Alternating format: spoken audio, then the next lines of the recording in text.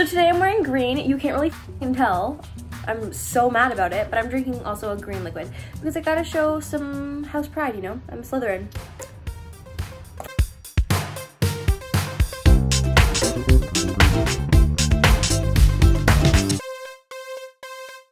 Hola! Oh sh.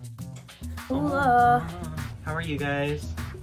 I like waited for a response.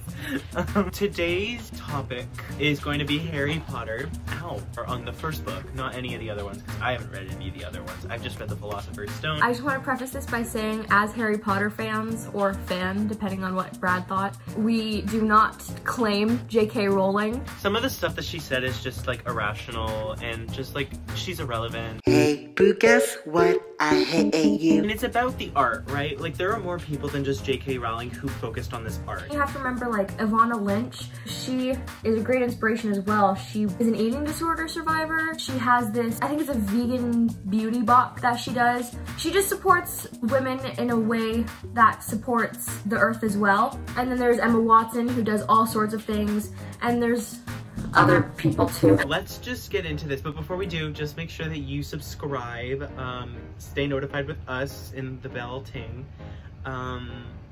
Support Black Lives Matter, email us if you have any business inquiries. Okay, so I'm gonna start actually at the beginning of my Harry Potter fan life. I could not get into Harry Potter. I so wish I started reading it when I was 11 so I could have grown up with the books, but I didn't end up doing that because I just find the first chapter so boring. Like, I literally cannot get through it. Honestly, I kind of like it. I like the first few chapters. It's after that, I think there's like a couple chapters, like 5 or 6. It's when they go to Diagonally. That's when I start losing interest a little bit, and then I get back into it when they actually reach Hogwarts. I'm filming. Oh, no. Hi, Frankie. Are you gonna say hi to your fans? No, she came in to eat my clothes. They literally eating my clothes. Eating my clothes. Roll up to the party with my crazy pink baby. What was your favorite chapter in the book? I didn't actually finish reading it for the Oh, Lord. Again. A fucking again. I didn't actually finish reading it for this video. Like, I finished reading it, like, I've read it twice before. I'm going to finish it because I want to get on to Chamber of Secrets soon. My favorite chapter is probably Christmas. Maybe the ending, because the ending is really good. Chapter 16 changed my life. It was the trapdoor sequence, and they have to travel through this trapdoor in order to find the Philosopher's Stone. And they think that Snape is trying to steal it. So what they do is they go through this, like, pathway of all of these curses that the teachers have cast to, like, keep this Philosopher's Stone secret and safe, and the kids get through it with ease, and it's so cool to watch because it's like basically every spell and every little like stupid thing that you felt was stupid in the book at that time, like the chess sequence, all of that ended up being valid and like kind of like put puzzle pieces together. And then when you discover that it's Squirrel who's doing all the evil things and not Snape, and then like you find out that Voldemort is like attached to his back, or his like the back of his head. Okay, I agree, that is definitely my favorite chapter. My favorite thing about the whole book though is when the Weasley twins curse snowballs to hit the back of Quirrell's turban, basically hitting Voldemort with snowballs all winter. Who's your favorite character? You've been new, we've been new. I love the Weasley twins. I love the Weasley. Okay, but other than that, McGonagall, like, she's an icon. I will argue this point, Amelia, because okay, and I say this with Hagrid as well. I fit Hagrid and McGonagall both in the same. I love Hagrid too, but I think, here's the thing, I find that both of them are kind of like, their egos are really big, I feel, because Hagrid had a dragon. This was like a big part of the story. He makes it big and he realizes that he could get suspended and kicked out of Hogwarts if he keeps this dragon. So Harry and Hermione go up to the rooftop where they find a professional dragon person. Charlie dragon Weasley's friends veterinarian. took them to Romania. Charlie, yeah. So they go all the way up to the top of the castle and then they get caught. But McGonagall ends up punishing them a lot. And I find it kind of unfair because Malfoy did the exact same thing by going up and trying to sneak his way in. And he didn't lose 50 points. The rest, like Neville, Harry, and Hermione all lost 50 points for Gryffindor. You don't know how much higher Slytherin had been above Gryffindor. And then after the Quidditch match, you don't know how much higher Gryffindor was than Slytherin. It could have been 3 points. and then you drop 150 points from Gryffindor and 50 from Slytherin, that math adds up to Slytherin being higher.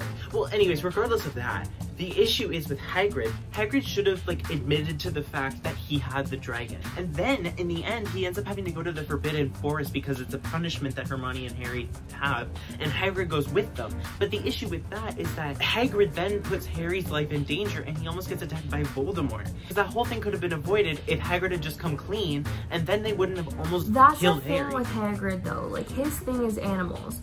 And you'll see in the Chamber of Secrets as well that he like is definitely an animal person above a human person. And of course he loves Harry to bits, but he also loves animals so much. I don't think Brad really understands the genius that is Professor McGonagall. It really comes out in because Professor McGonagall really... At the end of the series, it really comes out how amazing she is and how much fun she actually has breaking the rules. Cause like, okay, so there's, McGonagall wanted to keep Harry with her. If McGonagall had raised Harry, it would have been so much better. Anyways, so my favorite character, I think, was... Fuck, I cannot stand this puta. Probably Neville. Because Neville was like really funny, and he's like clumsy, and he's kind of a klutz. And I also like Ron, and I like Hermione. I love all the Weasleys. Yeah, Ron's a legend. Yeah, all the Weasleys are great. I like the twins too. I like Percy. There was one thing in the book that was left completely unexplained, and I assume it's a part of like future books. But it's when Harry Potter goes to bed, and it was right after the Sorting Hat. And the Sorting Hat was like this thing that like tells you your house. So then Harry finds out that he's Gryffindor. Then he has a dream that night talking about how Slytherin isn't that bad. You should be okay with being a Slytherin. You're in the wrong group. And then he wakes up a little frightened. That was never explained throughout the entire book, so I'm assuming that comes up in future books. Should we go on to ranking the book? Oh, on a scale from 1 to 10, I'd give it an 8. It definitely is not my favorite Harry Potter book. It's not my favorite Harry Potter story. Okay, so I gave it a solid 6. I took 2 points off because it was written by a trans. Okay, that's valid. It kind of reminded me of like, you know how a sitcom, it'll have like one story, one episode, and then another story the next? It kind of felt like that to me, although this kind of story had all of them connected. And like there was a like flowing theme throughout. Like obviously the first 3 chapters were like transitional chapters, but like stuff like the boa constrictor. So hold on, let's go to Brad's casting qualities of this novel right now. Okay, so first of all, I have a lot to say. Vernon and Petunia are literally Ed and Rose from 90 Day Fiancé. If you don't know, it's that meme that's like, I like the view. You do? Yes. You're my best view. Yeah. Well, because they described him as having no neck, and that's what kind of set Brad off. Dudley is literally the Do the Roar kid. Do the roar. Do the roar. I said that Hagrid is like Danny DeVito, but like 7 feet taller. Snape, do you know Austin Powers? No. But I know who you're talking about. The Dr. Evil, the guy with the pinky. Yeah. And then I said that, okay, the trio that is like Harry, Ron, and Hermione is literally the iCarly group. Like, okay, I agree with this so hard. Explain. Freddie is Hermione, literally, because they're both like really invested into something. With Hermione, it's like wizardry, and Freddie, it's like his technology and stuff. Ron is literally Sam, because he breaks the rules and he has an interesting temper. Love him though. Harry is literally Carly, just because like Carly's the main character, and like also Carly's like, she's kind really of dumb, passionate. but like exactly. She can't do anything without Sam or Fred, but like also she's the cool one, you know? And then Neville is Robbie Shapiro from Victorious. If y'all know, you know. A legend. Anyways, so. Child. Anyway, so. I feel like you're low-key Hermione. I knew you were gonna say that just because she's the whole beginning of the book. So I think that's all we have for you guys today when it comes to Harry Potter. We're gonna continue doing these because I do want to talk about certain like character deaths or relationships that Brad doesn't necessarily know about yet. So I want to discuss it. I think we might do a Harry Potter review reloaded, where we just talk about everything once I've read like every single book. That would be a good idea. I was thinking the same thing actually. Yeah, I think that would make most sense. Our next book review is probably going to be Twilight. Yeah, really I'm making Brad read Twilight. Don't come at me. I don't know how it's gonna go. I'm very nervous, but I think... So there you go. We're gonna tie it on a little bow next book review, which will probably be next month, I think. I'm excited for Brad to read Breaking Dawn. If you know, you know. But. Okay, I'm taking my lashes off. Hold on. Don't end this yet. You need to include this. Oh, I look like a naked mole rat. Look at this side compared to this side. Bradley, look at me. Okay.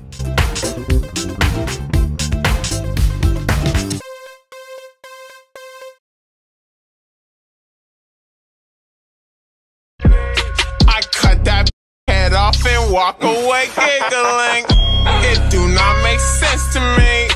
How you so gangster but only pop